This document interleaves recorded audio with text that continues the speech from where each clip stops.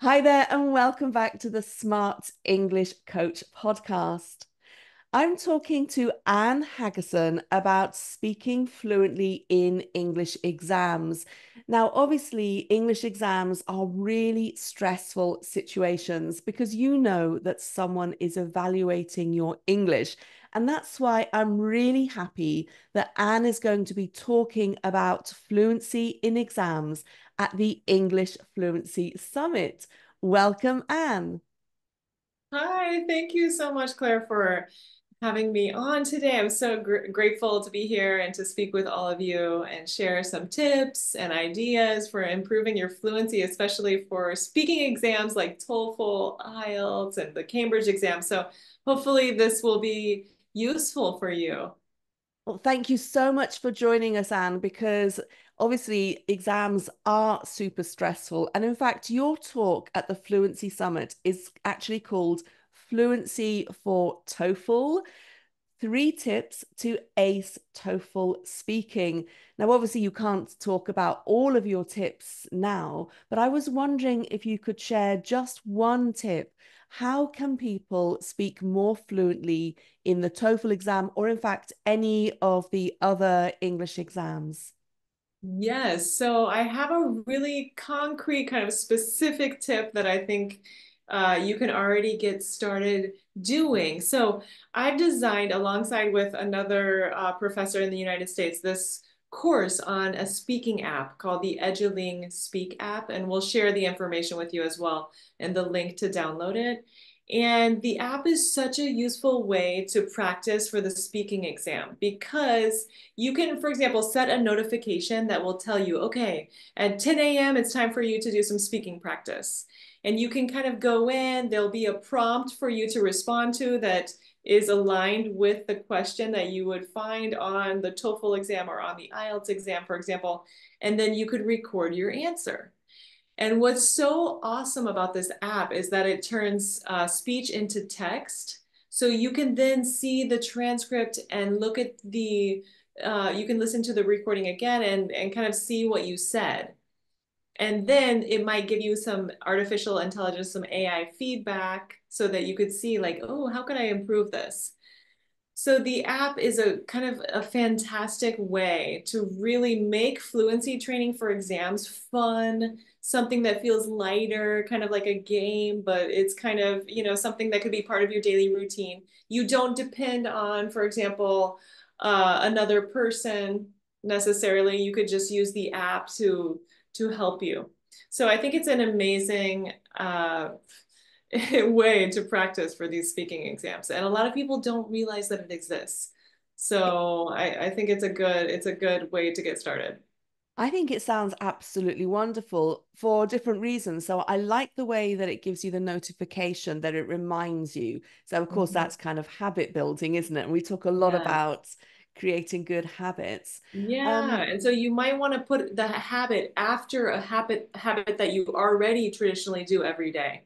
So like, okay, after I make my coffee or something that you do on a daily basis at a certain time, then you could have that notification go off and then it will remind you. So it's already kind of incorporated into your routine in a way that helps your brain also get used to it. Yeah, exactly. It helps to prepare you for, okay, now it's time for my exam preparation. And I love the way also that it actually translates your speech into text, because Yeah. very often when you're in an exam, you don't remember what you say, do you? You just get the sense, oh, that was okay, or I'm not sure about that. But Mhm. when you can actually see what you have said, I think that is Mhm. so helpful. Yes, exactly. You might notice, oh, I use this verb like 5 times, and then you can see the repetition. Oh, maybe I could say it this way. If you see that you're using certain adjectives or you're not using any transitional words, for example, then you start noticing it. So a lot of times with exam preparation, it's important to practice, but to also reflect on what you are producing. So the reflection process is part of the app. It's built into the app. So it really helps you become more aware and it helps you make progress, I think, more quickly. Yeah, interesting that you mentioned this thing about, oh, I've used the same verb 5 times. That Yeah, is definitely something that certainly as examiners we listen out for, don't we? We always like to yeah. see a kind of a breadth of, a wide range of vocabulary, especially at the higher levels. And let me know a little bit more about the feedback you get with this app then. Did you say it's AI feedback? Yeah, so for example, the AI will show you the transcript and then perhaps it will give you some suggestions.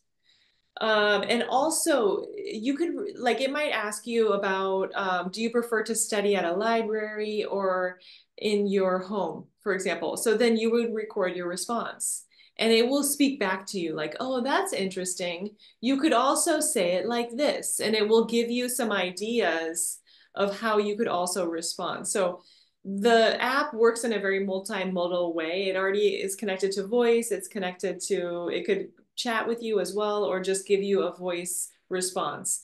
So I think it's really interesting. It's an interesting way to interact.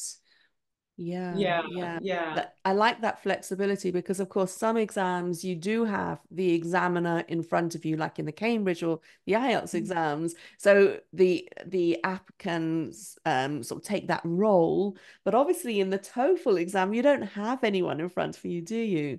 Yeah, you're just speaking to a screen. You're speaking to a computer. So the truth is that you kind of need to get used to speaking to a computer for this exam. I know it's not the ideal scenario. I think I would prefer to speak to an examiner, honestly. But in the case of the TOEFL, you do need to get used to that. Yeah, Just absolutely. speaking to a robot, you know. Yeah. Yeah.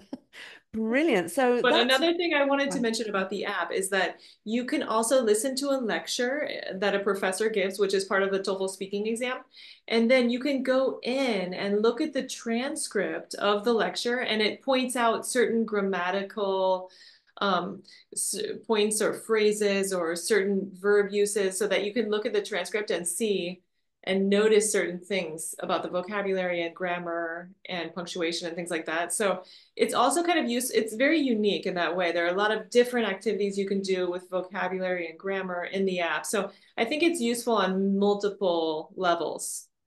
Excellent. Yes, of course, that is part of the speaking, isn't it? Where you have to Yeah. listen and then you have to give Yes. your responses. So actually being able to understand what the lecturer has said is super Yes. helpful. Yes. And take notes and so forth. Yeah. Yes, yes. So a really, really thorough preparation then for the TOEFL speaking. And Exactly. in fact, I would imagine that the speaking is perhaps the most stressful part of the TOEFL Yeah. exam.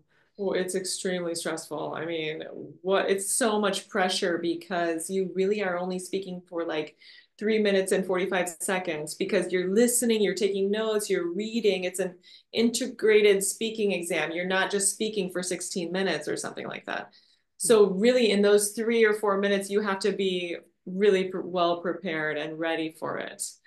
And Fabulous. yeah, so that's why practice is such a key element. And Yeah. that's why I think practicing on an app kind of helps take off some of that pressure and makes it a less stressful experience. And of course, it means you don't have to hire a teacher because the app is doing a lot of that work for you. Yeah, but I mean, I don't want to sway people away from hiring Mm. teachers. I think a teacher is also highly motivating because sometimes if you're just working with the computer or an app, yes, but maybe in combination with someone Mm. like a coach who's pushing you along or who can give you more personalized like contact or feedback. I think both, honestly. But yeah, a lot of people may want to just choose to work with the app. Right. Lovely. We So, want to still be relevant and useful. The teachers are still important, is my oh no, point. I didn't want to say that we're not important, but I think for people who are looking for that extra bit of practice, for that Yeah, extra bit of preparation, this app sounds yeah. absolutely amazing. So, just to remind everyone, then, Anne's going to be giving you 3 fantastic tips for fluent speaking in exams. And one of her tips was to use this app. And I will share details of that with you. But once again, Anne, thank you so much for coming on to talk about your presentation at the summit. And I'm really, really looking forward to it.